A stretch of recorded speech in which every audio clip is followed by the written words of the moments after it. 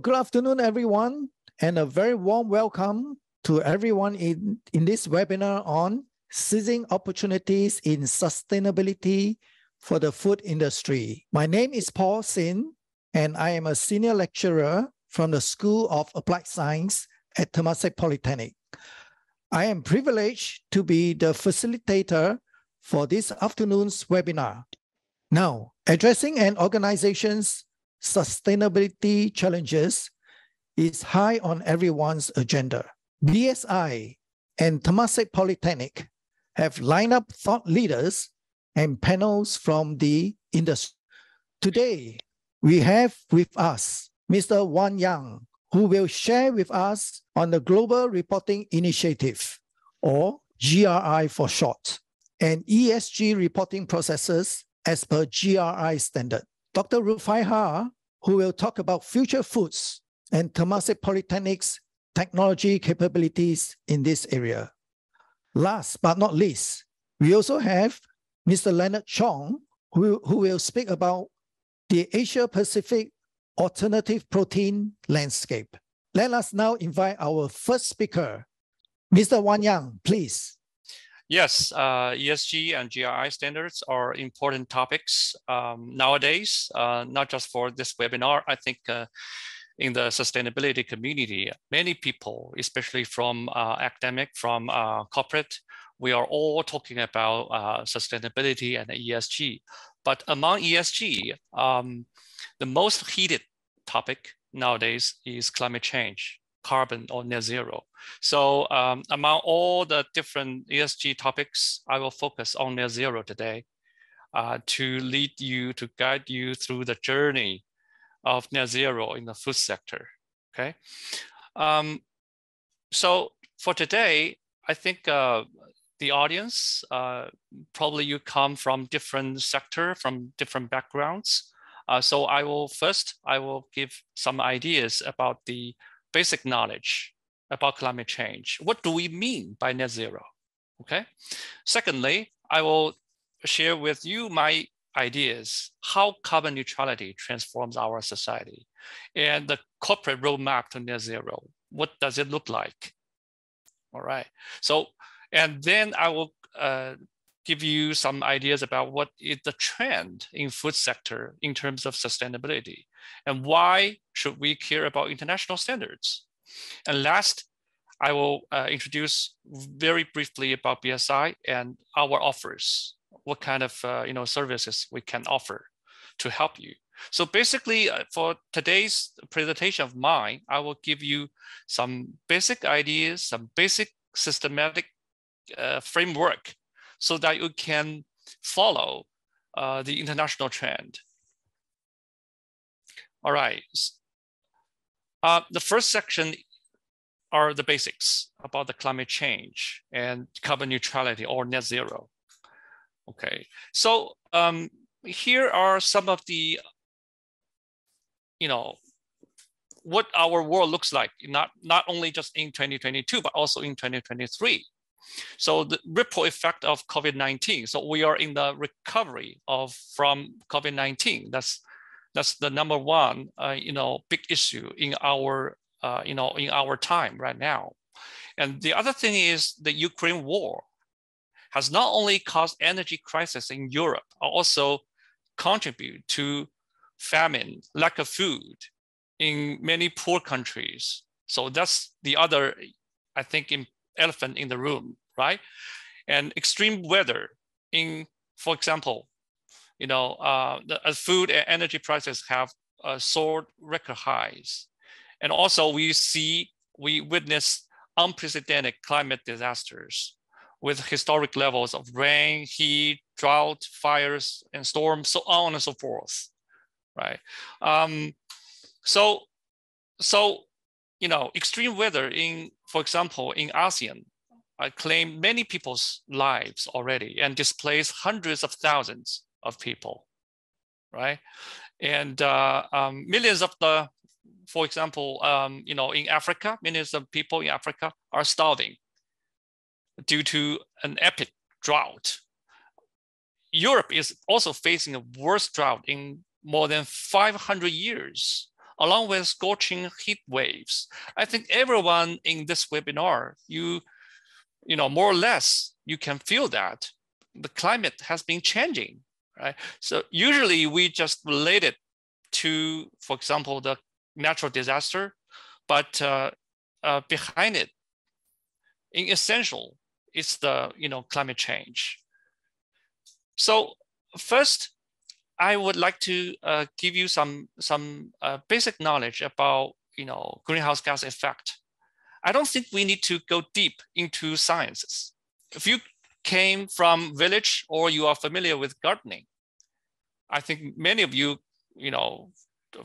come for today's webinar. You come from the background of food or agriculture, right? So you are very familiar with greenhouse. Or for example, in summer, when you get into your car in the parking lot, how do you feel? You feel hot, right? Why? Because the heat is captured in the greenhouse or your car. So this is very similar, in terms of planet. Some gases like carbon dioxide wrap up the earth like a greenhouse, and make our planet become warmer and warmer. So it's the greenhouse effect. And we call these gases greenhouse gases, okay? Let's now review a little bit high school chemistry. The picture listed major greenhouse gases. Among them, carbon dioxide and methane make the most contributions to global warming. I also want to introduce another conception. You see here, the global warming potential, GWP. For example, methane GWP is 28, meaning 1 kilo methane's global warming impact is equivalent to 28 kilos of CO2. Okay, so the GWP of SF6 is 22,800. This means the contribution of 1 kilo SF6 to global warming equals to 22,800 kilos of CO2. Though there is only a little SF6 in the atmosphere, but this gas is far more powerful than CO2 to cause global warming. All right. And in view of the climate change, the catastrophes climate change will bring, we come up with a conception called net zero. I will give you like 10 seconds to think about what does net zero mean. What do we mean by net zero?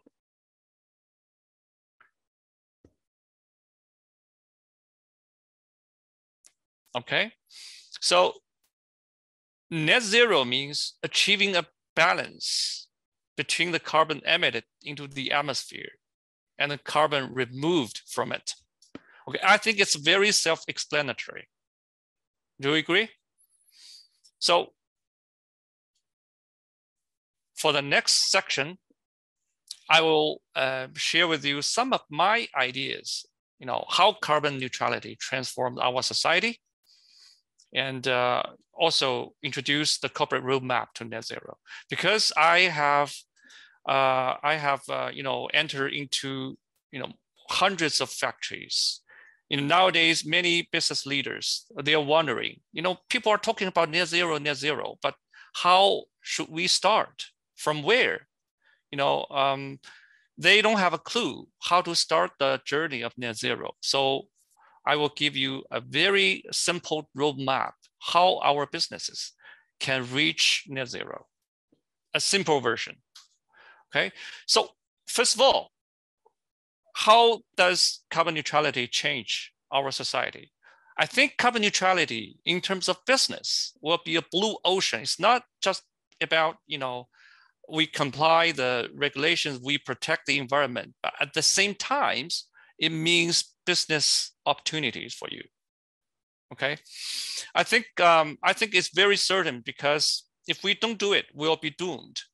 Many countries have committed to achieving carbon neutral by 2050. I think Singapore Malaysia, many, I think most of the ASEAN countries, they have made the commitment to achieve carbon neutrality by 2050, right? So I think carbon neutrality is a game changer, first of all. In essential, carbon neutrality is not just about protecting our planet. I think it's a new industrial and technical revolution. In human history, I think all the previous industrial revolutions are boosted by energy advancement and transition. Think about the first one, the first industrial revolution is fueled by coal, right? And powered by steam engine. The second one is fueled by petroleum and electricity. And now we are transitioning from fossil fuel to renewable energy. So I predict we are, at the corner of another, industrial revolution. So carbon neutrality will be a game changer. I think it's a little like the digital technology. It's not just it will transform the existing industries, right? For example, it will change how we produce iron steel, how we grow crops, how we produce our food, right?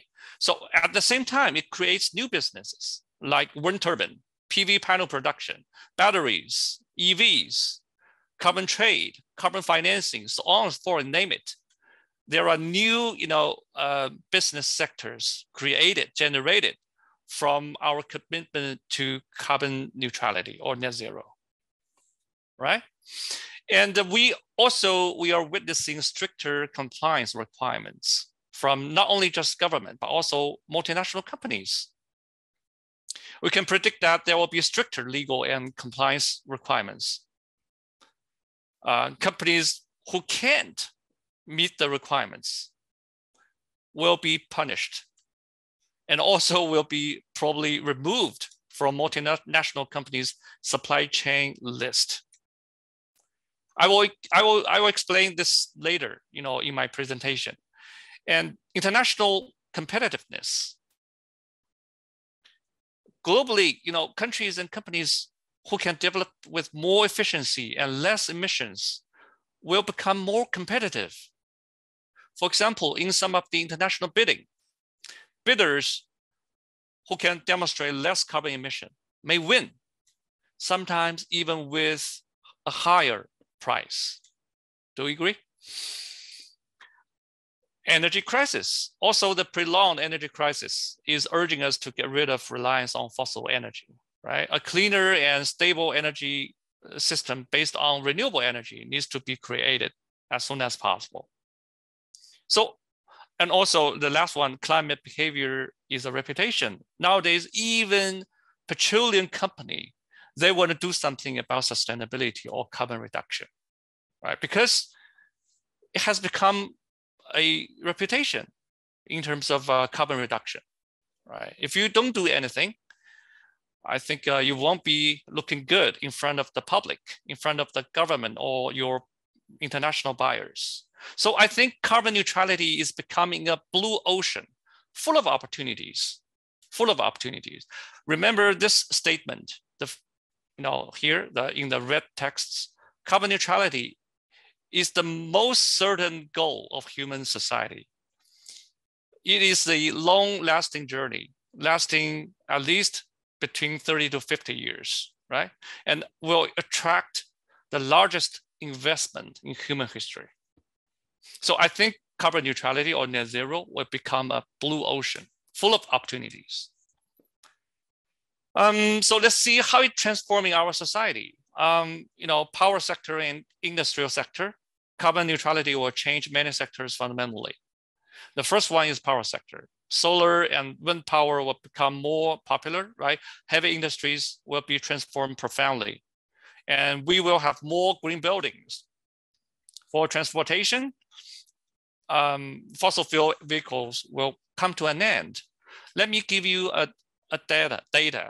In the year of 2019, in the country where I live, China, the penetration rate for EV is only 6%. for EV, the penetration rate.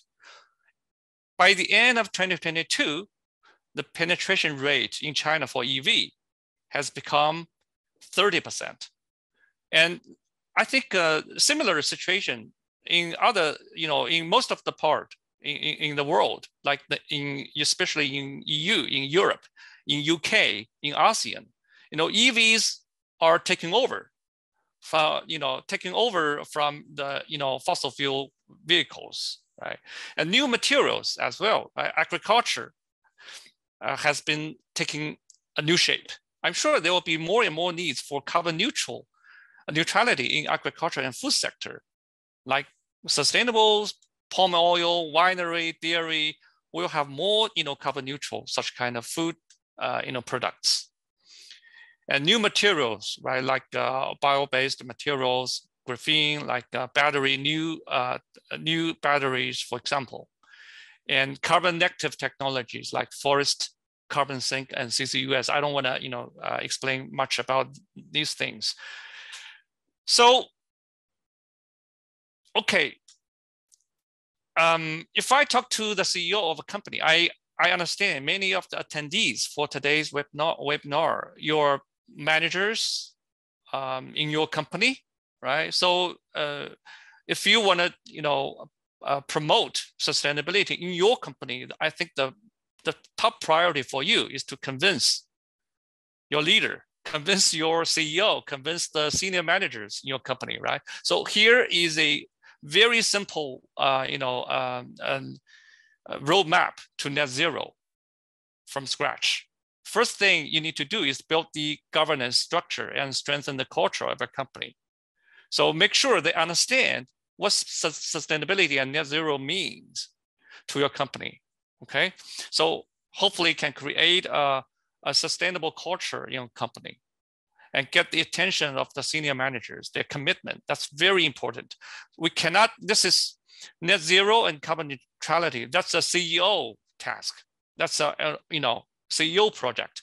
If the CEO is not committed, you won't get anywhere in terms of carbon reduction. So it's top down, absolutely top down. The next thing you want to do is to measure, assess, and set goals. And then you streamline production process, improve the energy efficiency, because 80% of the carbon emission comes from energy consumption. So energy efficiency is very important. Then you reduce, recycle, reuse the materials or resources. And then try your best to use more renewable energy or green energy, right? Like wind power or solar power. Manage product level carbon footprint. Manage your supply chain. And then no matter how hard you try, you still have a certain amount of carbon emitted into the atmosphere. Then you need to buy carbon credits to offset, right? And last, you probably want to adjust product strategy, right? To produce more sustainable product, right? So, and then you will achieve net zero, right? So these 9 steps are very simple, simple summary of how you can do as a roadmap in your company to achieve net zero. Tell me where you stand, your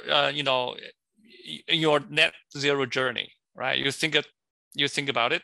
Where, at what stage is your net journey towards net zero? So you just think about it. I think some of the companies probably have been planning to do it. Some companies have already do the 14,064 carbon calculation, right? So I think every one of us need to think about this question. For section 3, I will talk about the trend in the food sector. Why should we care about international standards as well? So the Consumer Goods Forum is an international NGO for food sector, right? You see, there are 8 priorities brought out by this NGO. So you see, social and environmental sustainability have 5 priorities. So nowadays, food sector sustainability has become absolutely the focus. So there are 5 priorities we need to address in this area. For example, like food waste, like plastic waste, like the sustainable packaging, so on and so forth. And carbon is absolutely one of the important issues in the food sector. So everyone is talking about the same issue, sustainability, right? And if you are in a supply chain, in a value chain, I think you need to consider not only yourself, your size, your facilities, but also you need to consider your supply chain. And your brand is an ecosystem, including your suppliers, including your customers, including the transportation, including packaging, all those kind of things. They make up of an ecosystem for your brand. So you need to pay attention not only to yourself, but also to the whole elements of the ecosystem. Okay, and the trend in the food sector nowadays, reducing carbon emission has moved to the top of the agenda, right? And ESG reporting, as Paul mentioned, ESG reporting and GRI principles standards have become very important to many of the companies nowadays. And you need to embed sustainability efforts to make a positive impact on the business performance, because nowadays they are all related.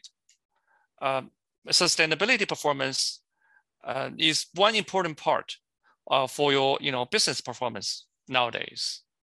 Okay, renewable energy, resource management, those life cycle assessment, those are all important topics in the food sector in terms of sustainability. I just list them over here, and later I probably will share with you my slides, so you can have a look at all those important issues for the food sector sustainability. All right, so this is a list of top brands who have made commitment for carbon peak and carbon neutrality. So far, more than 1,600 companies have participated in Science-Based Target Initiative, SBTI, and set goals for carbon reduction and carbon neutrality, right? If you, for example, come from a palm oil company or a coffee company, please watch your big buyers closely, such as Unilever, right? Danone, Nestle. You need to align your own carbon goals with them. Why? I think I have explained, right? You need to align your goals with them. So have you received expectations or requirements from your global or local buyers on sustainability? I mean, business buyers. I think a lot of you probably have received such kind of expectations already, right? So here is a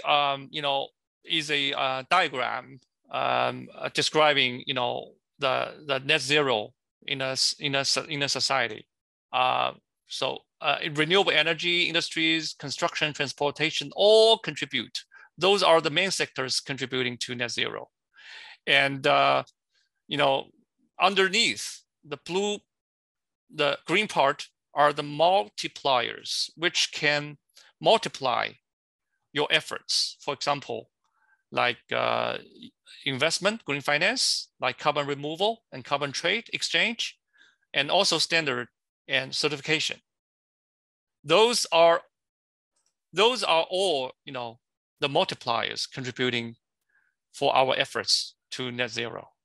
Okay. So why standards? Why should we care about standards and certification? Because what are standards? I think standards are the summary, very concise summary of best practices of successful companies, right?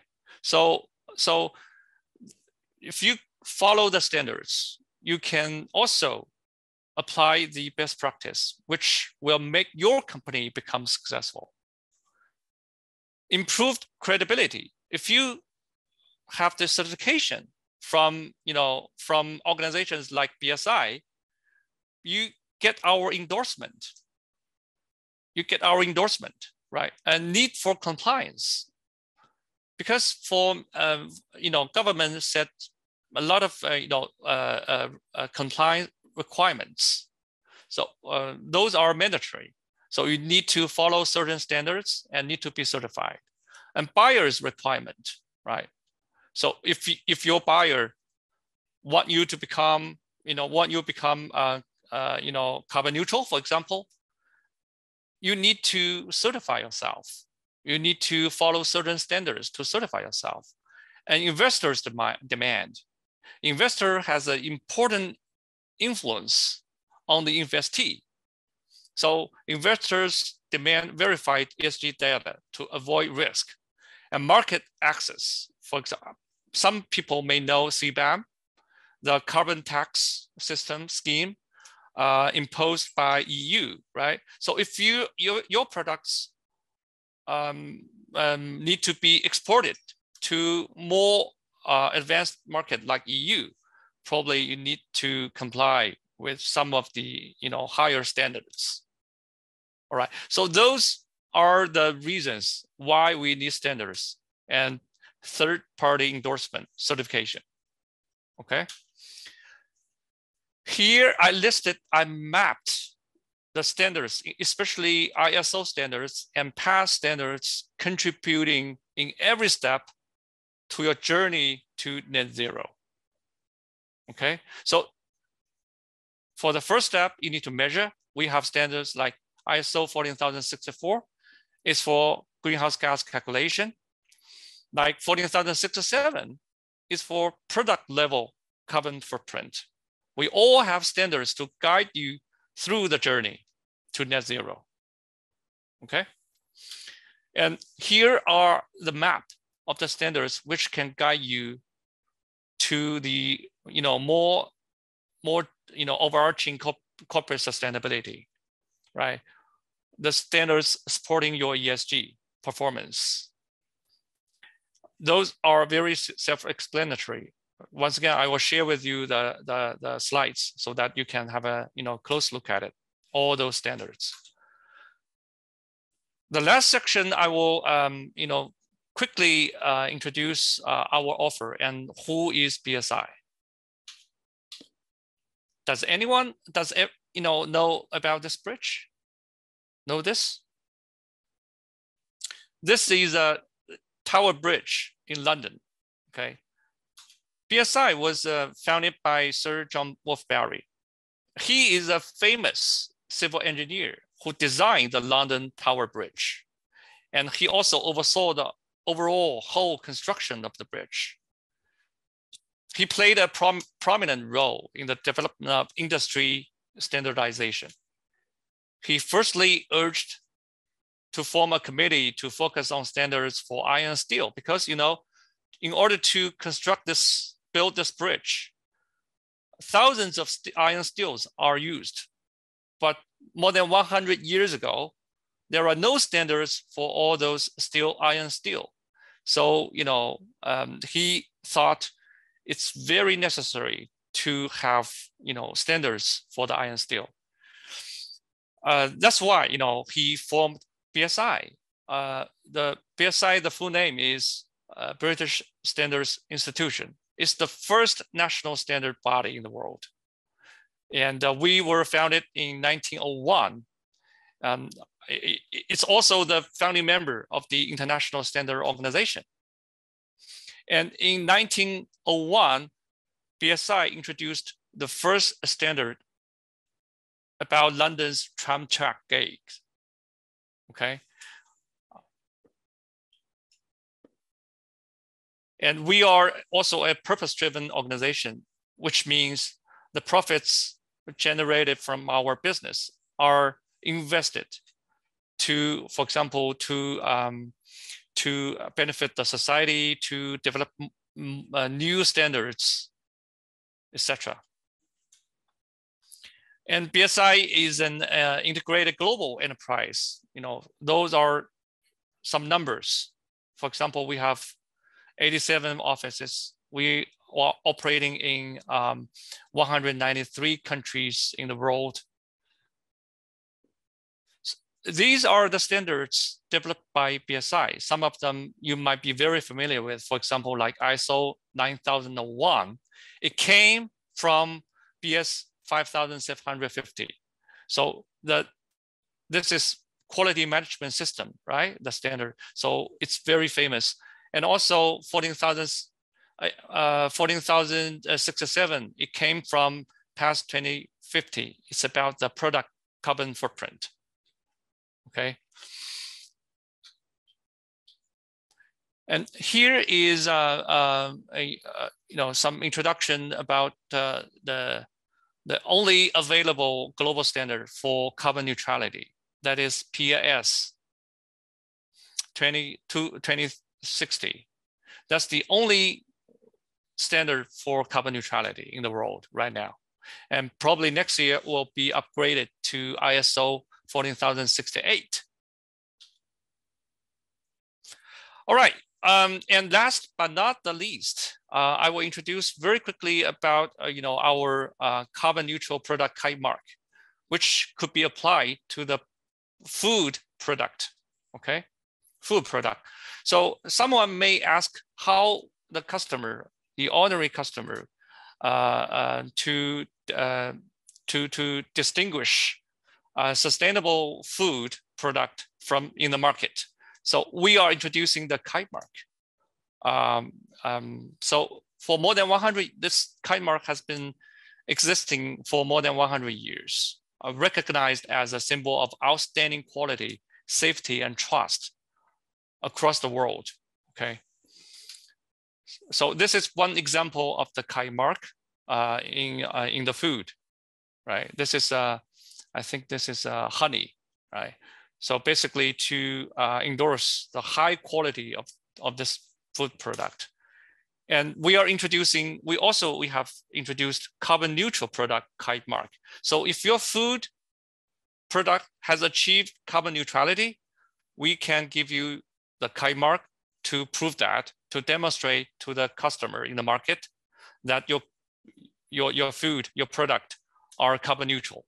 Okay, there is also a QR, it also comes with a QR code. So the customers, they can use their smartphone to scan, to get the information, how much, for example, how much carbon emission from this product, and how much, how is the carbon offset plan associated with this, carbon neutral product, for example. And the BSI's kite mark for carbon neutral products, like other kite marks, is there to reassure your product. It's a promise from a third-party independent body that your product has achieved carbon neutral, carbon neutrality, are against a very, strict certification. All right.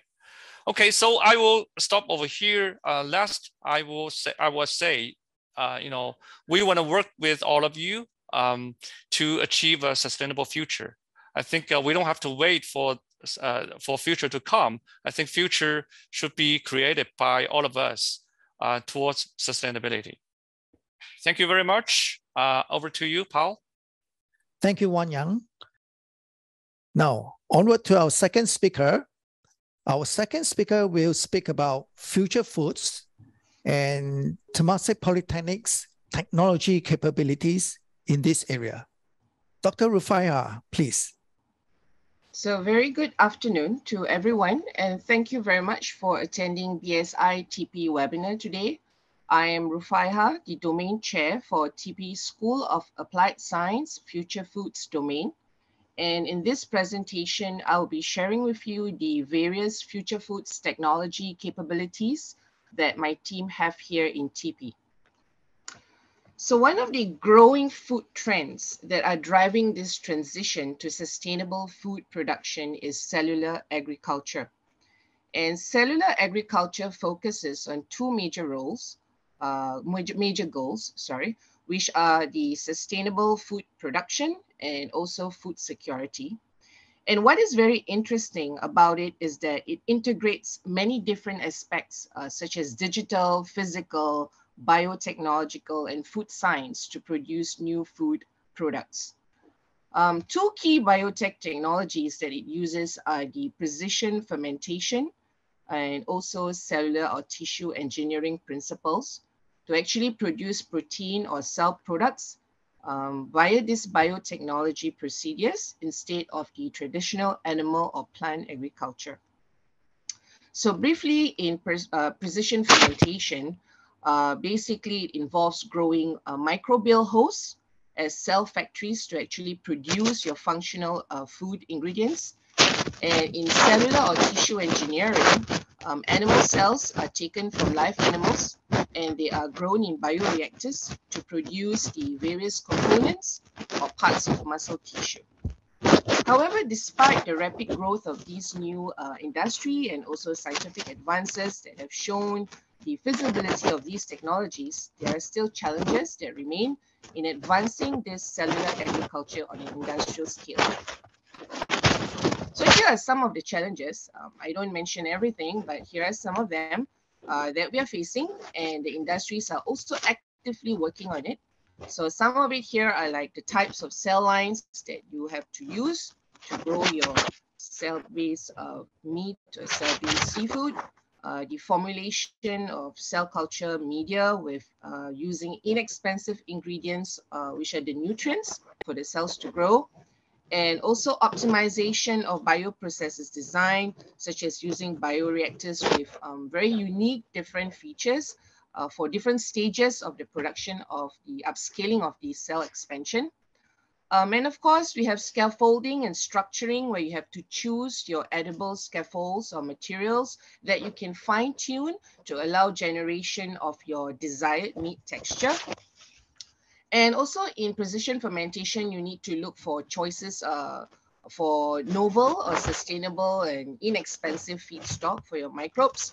And hopefully you have to come up with like processes and manufacturing systems that actually allow you to produce ingredients that are typically of greater purity. And these functional ingredients that you get out of these microbes, you can actually use them to improve the sensory characteristics and also functional attributes of your plant-based products or cultivated meat. And of course, not forgetting, right now, many countries are actively establishing regulatory approval pathways. And also like any new food, the ultimate success of alternative protein-based food, it really depends on the customer acceptance. And now you have a lot of researchers that are studying or focusing on consumer attitudes. And also there are ongoing efforts in many different countries to increase public awareness on cellular agriculture. So in TP ASC Future Foods domain, or in short, I will call it TPFFD, we have basically three different arms. We have the research and development arm, the lab-grown food development and nutrition profiling arm, and lastly, the education and outreach arm. So in the R&D, we work with industry partners to develop and optimize their technologies for creating their raw materials and also produce, recommend different upscaling process of producing their products using bioreactors. Under the lab-grown food development and nutrition profiling, we take these materials, the created raw materials from industry partners, and develop them into consumer food products. So it involves a lot with our team of chefs, where we look into recipes, improving the organoleptic properties of these raw materials incorporated into food. And lastly, as an educational institution, we do revamp our curriculum by collaborating with industry partners in certain key topics, such as cellular agriculture, synthetic bio, ethics, and regulations. Under the TPFFD domain, which is the research and development program, we are pretty much focused on two different arms. First is the cellular and tissue engineering, and secondly is the microbial metabolic engineering. For cellular and tissue engineering, we are focused on helping industry partners to develop edible plant-based scaffolds with their raw materials in order to come up with enhancement of their cultivated meat textures. And also we look at scale-up expansion of their raw materials. In this case, would be their cells. This is very actively ongoing right now, and at the moment, we are currently in the process of setting up our microbial metabolic engineering arm, where we specifically use this technology to produce either plant-derived ingredients to support cell growth, where we can use them in the cell culture media, and also ingredient formulation using this microbial engineering. And these ingredients do not need to be used just in the food industry, but also in health, or even in health, supplement, and tissue regenerative industries. So listed here are TP-FFD capabilities, and we are currently using them to actually support our industry partners. We are able to perform edibles, plant-based cellular scaffolding design and fabrication. And we also have the capacity to actually use electromagnetic fields as a form of physical enhancement for cell growth, and also for supporting industry partners in bioprocess design for upscaling of their cellular expansion. We also have the capability to process, extract, and characterize plant-derived exosomes, which are currently gaining traction. I will explain later. And also we have the capability to formulate cell culture media using plant-based ingredients. And we have the fermentation capability with our scientists here in TP to convert bio-waste products into novel food ingredients that can be used in several downstream applications. And lastly, we have chefs with their culinary expertise who can actually enhance the taste and nutrition profile of the alternative protein food products. And currently coming our way is we are actually working on 3D bioprinting and our microbial metabolic engineering capabilities. Here is a schematic figure that shows the overall conception of the process of a clean meat production. As you can see, it has several different components, starting from cell culture media formulation, where we can do optimization for you. And also we can do optimization of the cells and the microcarriers that will be used in our bioreactors for both cell proliferation and cell differentiation. And come up from the cell proliferation and differentiation, we will harvest these cells and we can actually use them for tissue scaffolding. And in the end, to get your final product, either a cultivated meat or a cultivated fish. So one of our partners here, Umami Meats, they have the patented technology where they can actually harvest fibroblasts and expand them from grouper and many different other fishes in their list. And we can actually use them either in wet or in dry form. In wet form, you can actually take the cells and cultivate them on plant-based scaffolds. And in the dry form, they become the raw ingredients for you to incorporate into the edible plant-based scaffolds for you to create actually a final product of a cultivated meat. At the same time, we also have this partnership with NUS and ourselves, where we have shown that actually by using downward directed magnetic field exposure, just using magnetic field, you can actually result in enhancement of cell growth. And this is independent of the various coil device system that we use. So as you can see here from the graph, those that are cells that are exposed to downward direction of these magnetic fields actually show enhanced cell number. But what was interesting is that it does not only increase the cell growth, but what we found that it also enhances the production of extracellular vesicles that contain exosomes, okay, which will I will highlight further in the importance of these exosomes in my later slides. So this slide is to show a part of our cell processing lab facility, which is fully equipped. We have the class 100K and class 10K clean room, and they are fully equipped with biosafety cabinets, incubators, centrifuge, water bath, cell counter, biochemistry analyzers, and bioreactors. So we are here to, these lab facilities are able to be used and we can provide our services to our industry partners. So I talk about these exosomes, and you might be wondering, what are these exosomes, right? It's actually gaining traction because of many different reasons.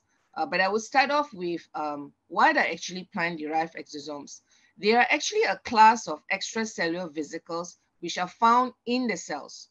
Okay, and they are pretty unique because they carry many different kinds of molecules that are involved in cell-to-cell communication. And these exosomes are really very tiny. They are about 3 to 150 nanometers, and they are first formed inside the cell bodies, and then they will fuse with the membrane of the cells, and they will be released into the extracellular environment, and then they are termed as exosomes. And this field of exosomes are gaining traction because these exosomes actually contain many important biomolecules, such as nucleic acids like the DNA and RNA, proteins, lipids, and metabolites. And you can actually use these exosomes for many different downstream applications. So in TP, we are able to, we have done it previously with cell cultures. So we grow stem cells and we culture them in a media. And then after a certain period of time, we actually collect this conditioned media and we do a sample processing where the liquid or these conditioned media are subjected into serial centrifugation to actually remove all the unwanted materials. And you have a very clear conditioned media where you then do an ultrafiltration to get to concentrate the proteins. From there, then you can actually analyze them. You use a flow cytometry analysis for the different sizes and for the different specific markers. Bearing in mind the different sizes of the exosomes actually have different kinds of functions. Okay, whether they are they are highly they carry a highly high load that are very useful for certain applications, and with certain sizes they carry less load of certain biomolecules. So they actually varies. So that's where you have to do detailed characterization of these exosomes. So all this work are actually translatable to even food sources. So you can actually use different kinds of food, and we can actually do the same thing. We can extract the exosomes and characterize them.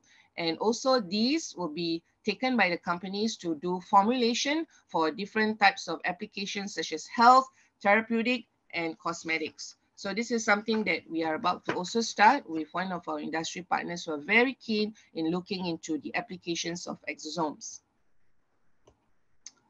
At the same time, we also have the precision fermentation lab where we can we have very dedicated scientists, very experienced for many years actually. They are able to process bio-waste products into functional food ingredients. They take in food byproducts and they are able to extract nutrients from it, from the peels, the fruit peels. They can also extract the dietary fibers and also let microbes growing on the bio-waste products and extract out the beneficial metabolites that you can then use for functional food ingredients. So this one is really very active, ongoing. And also as an educational institution, we do outreach programs to actually educate others and also share our capabilities to industry partners. And we do present in conferences. And the latest one is the first Malaysian Cultivated Meat Conference, which was jointly organized by Cell Agritech and also Bioeconomy Corporation. It actually brought together different government agencies and also biotech industries, regulatory bodies, stakeholders, researchers, and also many others that are involved in the cellular agriculture or aquaculture space. And they actually share with each other the knowledge and also help each other to gain a foothold in this growth market. And in this conference, many different things were discussed. The three key things that was discussed was on food policy and regulation on cultivated meat, and also what are the cost drivers in the cultivated meat industry, and also lastly, the halal status of cultivated meat. And during this conference, Temasek Poly was able to share our knowledge, our research and expertise and capabilities to all the partners in the cultivated meat and seafood space. From the various conferences and sessions that we have got involved, both locally and internationally, we have built our various networks and partnerships as shown here. And actually my team are really looking forward, or be very happy to discuss any new potential collaborations with anyone here today that is attending the webinar. So with this, I end my presentation.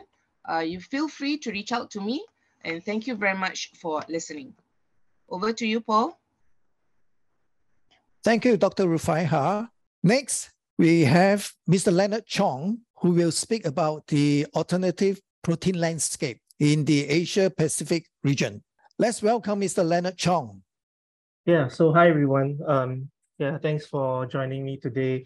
I'll be talking about the APAC alternative protein landscape. I'm quite glad that Dr.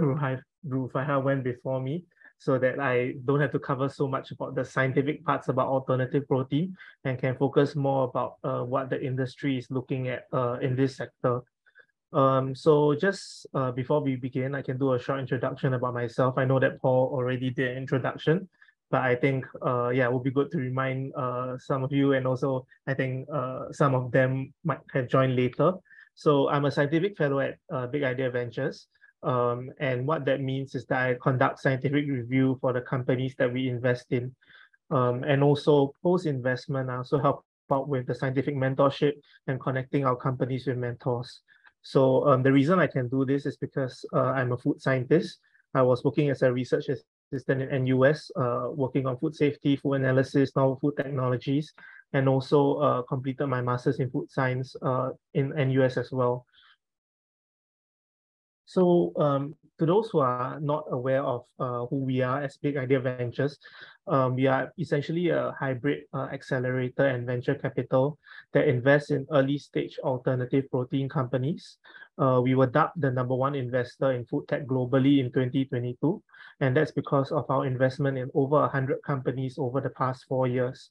We have a global presence. So we have a New York office, a Paris office, and a Singapore office that covers the Americas, the EU, and the APAC region respectively. And we also work with a lot of corporates as our limited partners and also as people within our network. So these are some of the companies that we've invested in the last 4 years. You can see that they fall into these 3 categories, and these are very well-known categories and well-established within the alternative protein scene. So first is the plant-based category, and that is involving your materials like your texturized vegetable protein, using pea and soy to produce products. And you'll see a lot of these products in the market today, whether it's your plant-based milks or your plant-based meats. The second category is your fermentation-enabled technologies. So this category can be further divided into 2 subcategories. One is biomass fermentation, and that is usually involving the growing of a certain mycelium or a certain biomass from either fungi or yeast or some kind of microorganism, and consuming that as your food. So common products in the market include, for example, tempeh. And also you see this brand of meat called corn. Those are all using biomass fermentation. And the other segment is something that Dr. Rufaiha covered, which is precision fermentation.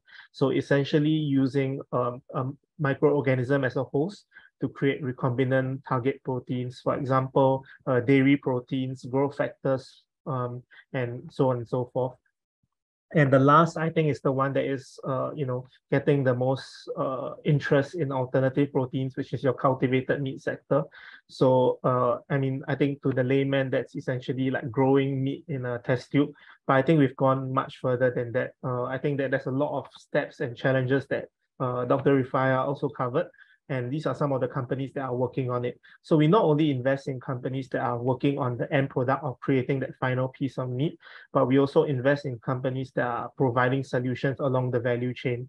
So people who are providing solutions for animal-free culture media, or bioreactor design or process optimization, those are people we invest in as well. So back to the topic of today, I'll be splitting it into 4 categories. The first is the investment landscape. So generally how investors are looking at this scene. The second is the consumer insight. So how consumers are perceiving alternative proteins. The third is in the industry perspective. So how the corporates, the startups, the manufacturers are looking at it. And lastly is the regulatory governance. So essentially how the government is looking at this problem. So I'll start with the investment landscape.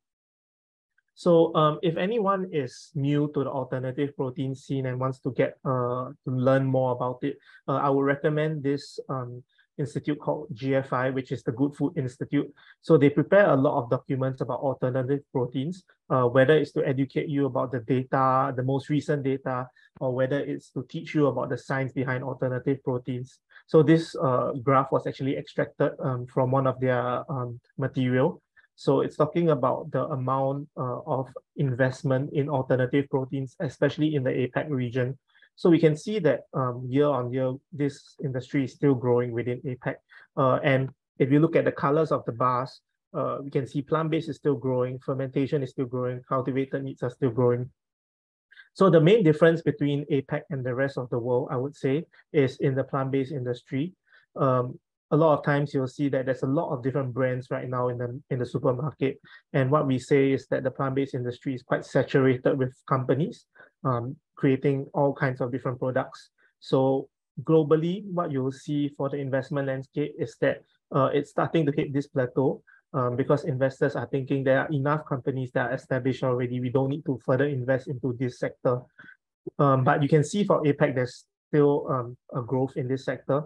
And I think that this is because a lot of countries in APAC are still quite new to the whole concept of alternative proteins. And I think that there's a lot of opportunities there. So we see a lot of countries in Southeast Asia that are developing products that are very specific to their own cuisines, like companies in Thailand developing basil chicken. Or we can see companies in Philippines developing their adobo. We also see markets like China, which are big drivers of like the APAC region's landscape.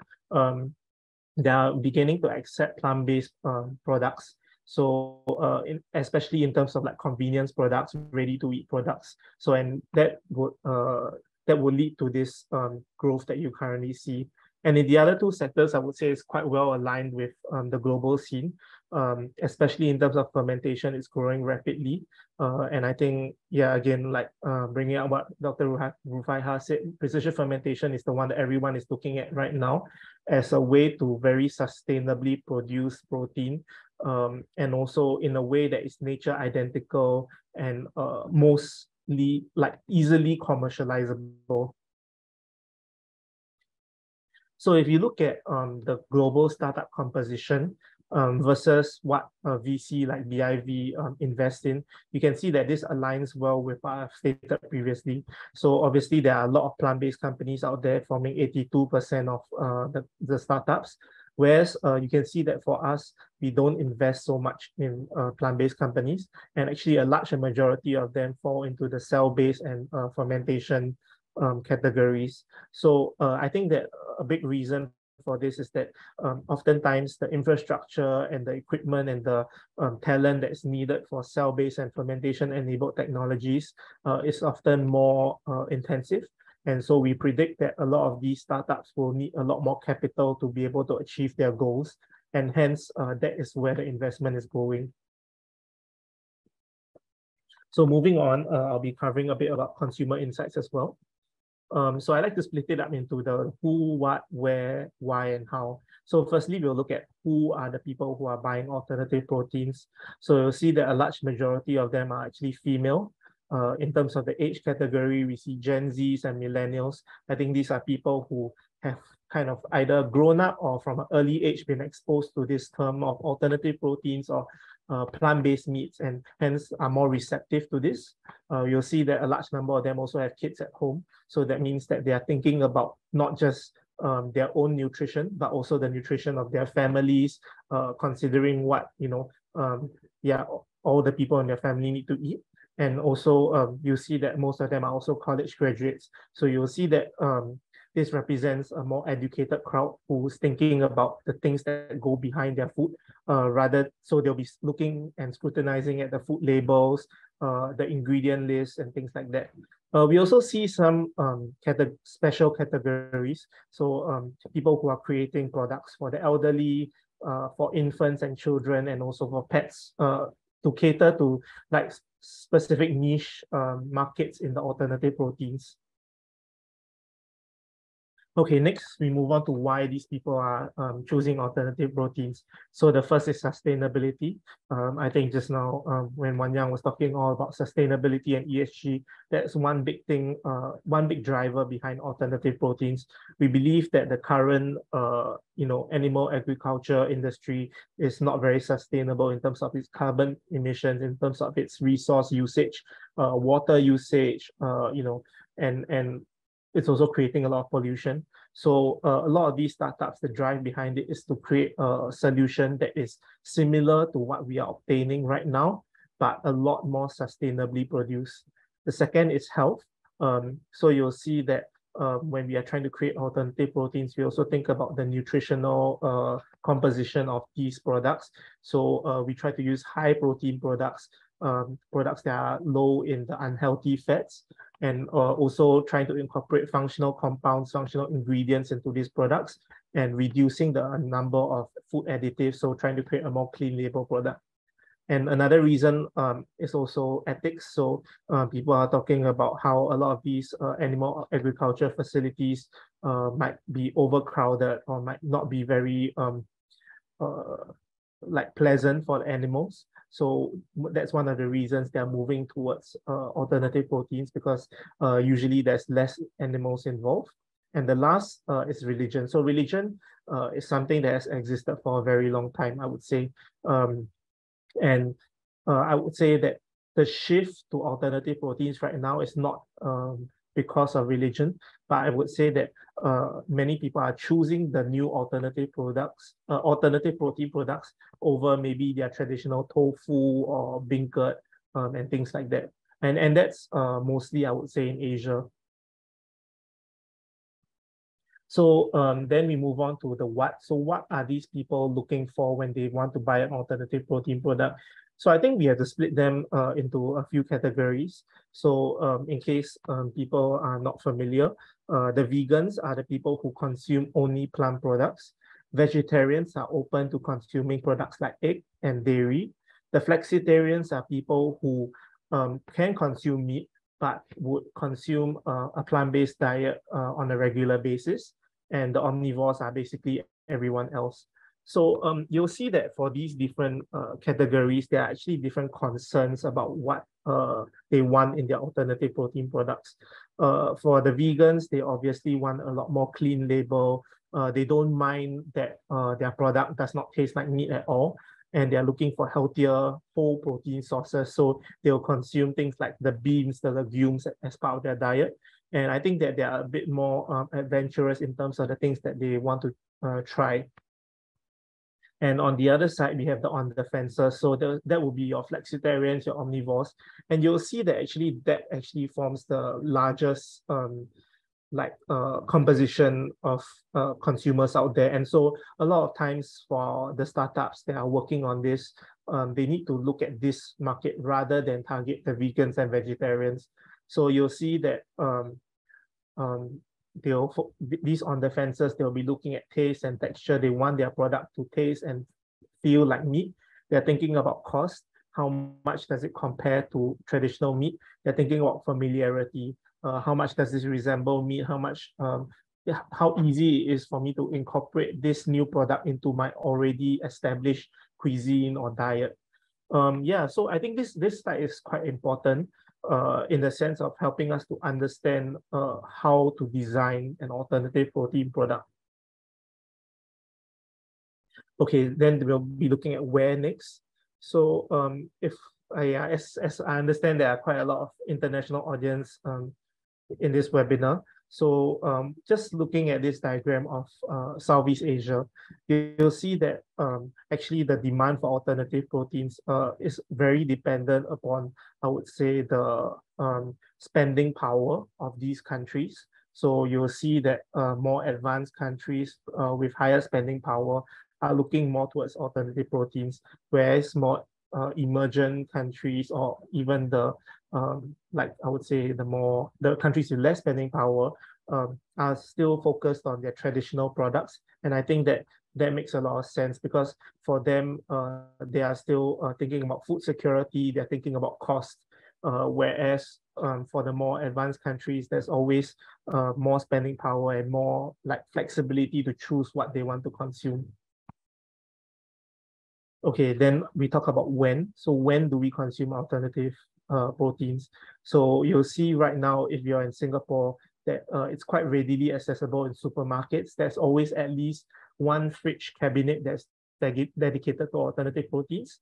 We also can see on the e-commerce platforms, whether it's through your TikTok live streams, your RedMart online markets, or whether it's through directly from these brands on their websites, they sell the alternative protein products. Yeah, so e-commerce is one channel. And the last is your cafes and restaurants. So there are a couple of vegan restaurants and hawker centers and QSR chains that are opening up to alternative proteins and incorporating them into their menus. So then the last question is how do we help to further promote alternative proteins to the mainstream consumer? So you'll see that this analysis by Boston Consulting Group shows that if you want to have a quick win in terms of marketing your product, you need to limit your use of terms like vegan or vegetarian in your labels. And also one big thing is that people need transparency nowadays. So they want to know what your product is made of. Is it soy? Is it pea? Where do you source it from? Yeah, things like that. And also in terms of occasion dependence, so I think that depends on what your product is and who you're targeting. People also value highlighting the product sensory appeal. So maybe coming up with recipes to use your product in everyday cuisine, and also highlighting the health benefits. Okay, next I'll move on to industry perspectives. So again, a document by GFI. If you look at this document, you'll see that the top left is meat, top right is cheese, bottom left is milk, and bottom right is yogurt. So these are like the 4 big markets for plant-based products right now. And you'll see that in general, I would say that Europe and North America is dominating the purchase of all these plant-based products, except for milk, where you can see APAC is actually the primary category, the primary market that is purchasing milk. And you'll see that this makes a lot of sense because I think that plant-based milks is not a foreign concept to a lot of Asian countries. We've been drinking like soy milk for a very long time. We've been drinking all kinds of like oats as like a meal supplement and things like that. And yeah, and if you go to actually, I saw a LinkedIn post recently where this person went to China and saw the variety of this brand called Oatly. So I'm not sure if everyone's familiar with Oatly, but they are like an oat milk brand. And he was very surprised by how much variety of Oatly products there were in the market as compared to America. So there were like the normal Oatly milks, there were barista blends, there were milk teas, all created out of this product. So yeah, you can see that clearly explains this this statistic here. Okay, then another industry concept that is coming up is hybrids. So hybrids is the concept of combining different technologies to create a final product. So the reason why you want to do this is because you can see that for each technology, they each face their own challenges.